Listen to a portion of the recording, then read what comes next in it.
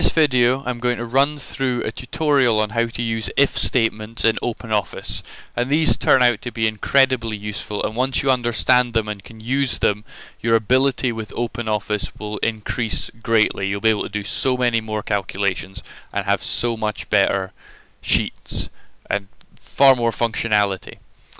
So let's explain these by doing two examples, but first let's look at the syntax, or the way that you write this.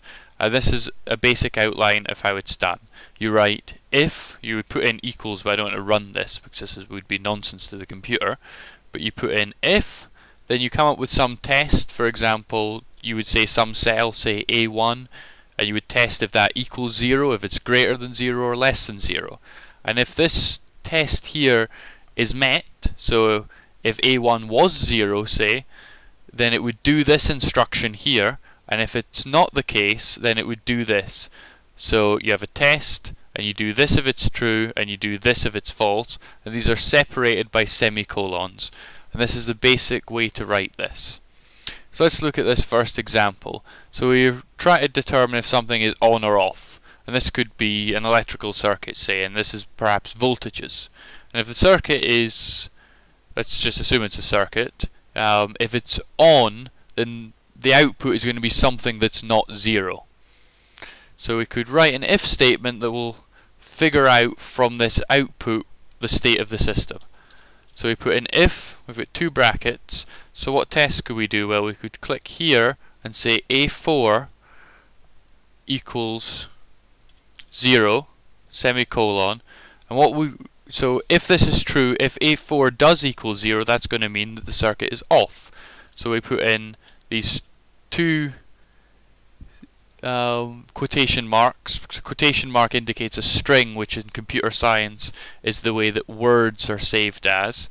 So this would mean that it's off, and then a semicolon, so if it's not 0, then it would be on.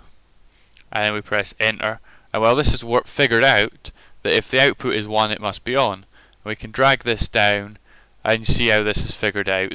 When this is 0, that's off. This is 169.2, it's on. That's a very simple example here.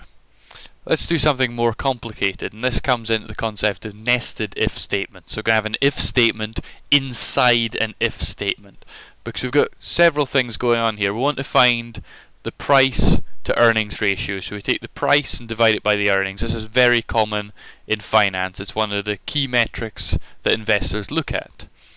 And so if you're doing an MBA, this is something you would probably have to calculate in some sort of project. Okay, so we could just say this equals this divided by this, but there are some complexities here.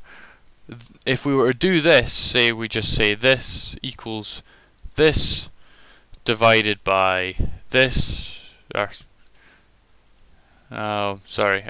we do the price divided by this on this line here, we're going to get this error divided by 0, because dividing by 0 is really undefined, so that's no good. And here we've got a negative 1, so that's going to give us a weird answer. So we need some extra controls, and we can do this with if statements. This if statement is going to get a little bit complicated. So we're going to do equals if, capital letters on the if. All functions in OpenOffice are capitals.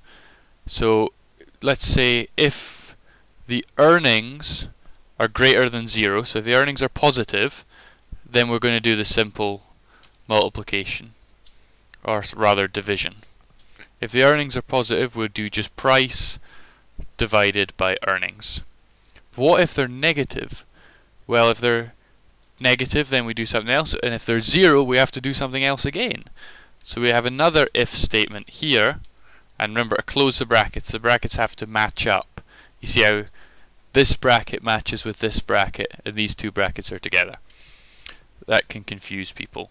Now, what tests could we do here? Well, let's test if it's equal to 0. So if earnings equal, well, it has to be inside that bracket, equals 0, then what's the case if they're not equal to 0? Well, that means the company is either not listed or it's bankrupt. And if the earnings are, so if the earnings are not greater than 0, oh, here we go. That bracket's a bit wrong. So, if the earnings are not greater than 0, then in here we're going to put that the company is loss-making.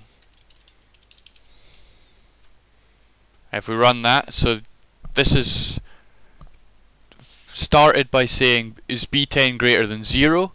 B10 is of course greater than 0, so the earnings are greater than 0, therefore it just does the price divided by earnings. Now let's drop down, same case here, drop down once more, not listed bankrupt, so this has done the test here. B10, sorry, jump down here, B12 is greater than 0. Well, no, that's not the case, so it jumps to the second if statement. Now it tests, is B12 equal to 0? It says yes, therefore not listed bankrupt. So do this if true, this is true, do this. This here is not true, so it jumps to do all of this. Let's move it down one more. This is normal, positive earnings, and drop it down to the last one, and it can figure out it's loss making because it's tested this number here. Is it greater than 0? No, jump to here.